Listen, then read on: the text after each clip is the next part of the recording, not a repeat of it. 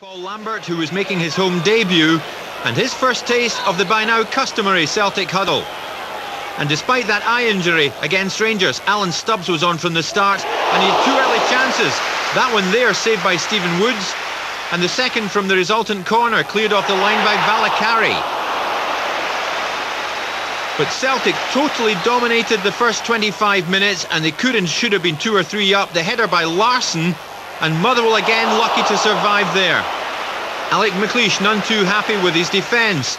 The Dutchman Regi Blinker seemed to be in the mood for this one. He tormented the Motherwell backline in that opening spell, and how did that one stay out?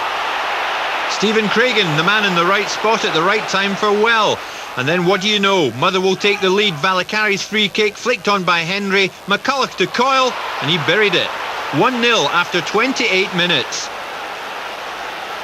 Certainly a touch of good fortune about this goal. Coyle's shot coming off the back of McCulloch, deceiving Jonathan Gould. And they could have made it 2 just a few minutes later, no one challenging the advancing Henry until it was too late, but Gould got down well to block the effort.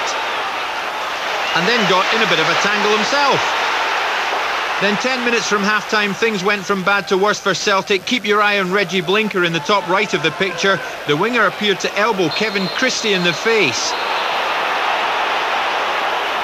The replay proving that Blinker's right arm did make contact with Christie. Referee Willie Young saw it all. A red card for the Celtic winger, who's now suspended for Wednesday's Old Firm game. A sore one for Christie, but he managed to play on. Celtic had the ball in the net just before the interval. Craig Burley's shot turned in by Valakari, but the goal was disallowed. Referee Young ruling that Donnelly had handled the ball in the 6-yard box. The Celtic fans didn't like the decision, but once again the replay proving that referee Young got it right. Into the second half, the Larsson free kick headed off the line. Nothing would go right for Celtic. But then Motherwell threatened from the free kick. Christie's drive not far away.